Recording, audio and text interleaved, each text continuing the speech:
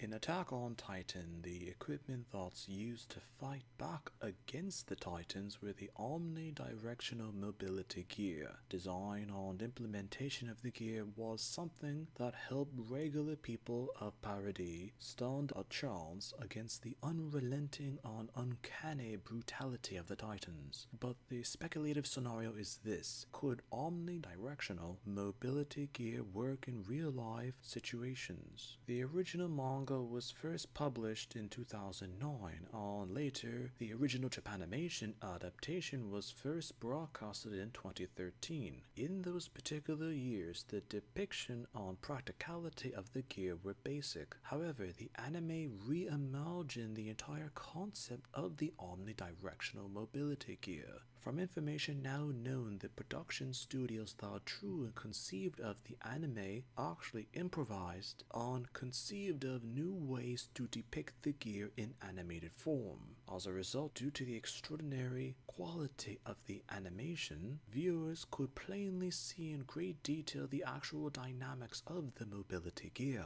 The depictions were easy to believe. A good amount of these details were later implemented into the manga because the mobility gear in action were too good not to use. In the early episodes of the original adaptation, it was mentioned that the gear itself emerged through trial and error scenarios, situations against the Titans due to conventional warfare against them being futile. Combat against the Titans proved a few facts: that basic Titans were slow until aggravated when they would move quickly.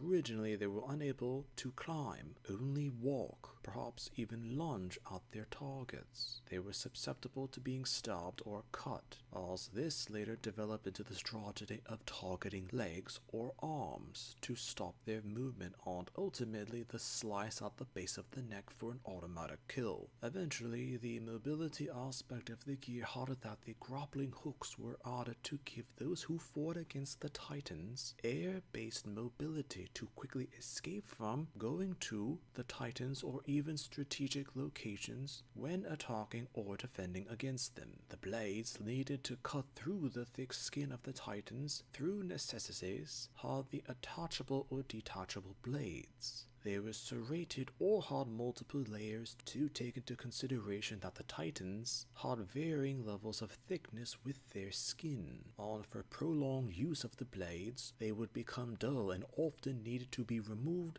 and exchanged during battle. Due to the entire makeup of the gear in battle, standard sword grips couldn't be used. Hence, the handle grips depicted in this series had to be modified and were eventually conceived of to take into consideration the fluidity of movement that those wearing the gear would have to more than likely endure. Also, the fact that to be literally flung, tossed, and thrown through the air meant that the sword strikes would also have to take into consideration the gun-like grip-based handle for the swords. The cables needed to fire the grappling hooks to surfaces would also have to be able to detach or be reused depending on the situation that the wearer might be in. The machinery of the gear had to be gas-powered, so each user had a specific amount of canisters as a part of their gear. Once the gas canisters were depleted or were punctured, they were rendered useless and the user couldn't grapple onto surfaces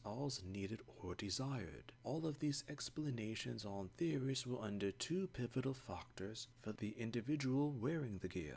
It was depicted in the manga and mentioned throughout the original adaptation that the skill of the individual user of the ODM gear would be if they survived a Titan encounter or be killed in battle. The displays of the scout regiment, the military police, or even the various garrisons all depended on the talent of those wearing the gear. The displays of Mikasa or Levi, often considered to be the best users of the gear, were the exception. They had extraordinary talent when in comparison to most gear users. Actually had a roughly 50% chance at fighting and surviving basic battles against the Titans. It was also mentioned that the more a person used the gear, the better they became, and this increased their chances of survival, as Levi once mentioned that eventually even the most experienced users can and would die. It was just a matter of probability for the specific counter against the Titans in which they would die. Armin mentioned that it also had to do with the amount of Titans that the user would be against.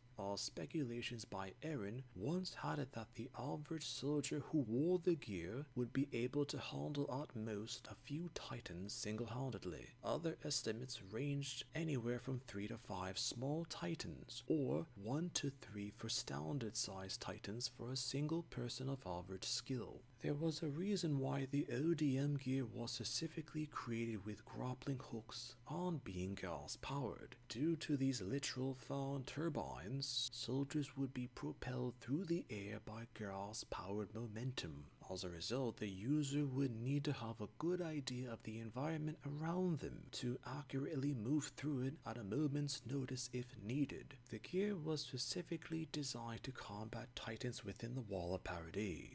As mentioned by Mikasa, Armin, Levi, and Erwin, that to use the gear in a wide open area without any tall buildings or even trees of appropriate height or thickness to use as anchor points for the grappling hooks made them all but useless. Due to the weight of the gear, walking around in them for extended periods of time caused the wearer to become tired and fatigued. This was why some soldiers didn't put on their gear until right when a Titan or Titans were spotted, and a warning sign was sent out to all within the vicinity of the said sightings. And then, only then, for some, the equipment was put on. This was sometimes considered to be a bad tactical maneuver because it often took time to put on and to adjust the gear so it would function properly for the user when in combat. The gear were often given to soldiers at defaulted calibrations, as it was often up to the specific user to customize various aspects of it to their own personal preferences. There was no soldier that could just put on a set of ODM gear and immediately use it. Everyone had to customize or change some of the defaulted settings to what would benefit them to survive encounters against Titans. To wear and even use defaulted gear was considered suicide, and absolutely everyone always modified it before any action was taken. Clearly not everyone could use such equipment. Even if there were men or women skilled enough to accurately wear and use the gear, similarly to the manga and anime, there is an undeniable risk in using the gear because early in the series there were claims that accidental deaths were common to people misjudging their ability to use the gear, the environmental situations that they were in, as well as the Titans being smarter than expected, or even unknown malfunctions when using the gear. Something of the sort does seem possible in a real-life situation, but technology would be done through multiple stages of development, and at first nothing of the sort would exist, but eventually there might be something similar to what was depicted in Attack on Titan with the Omni Directional gear-based equipment.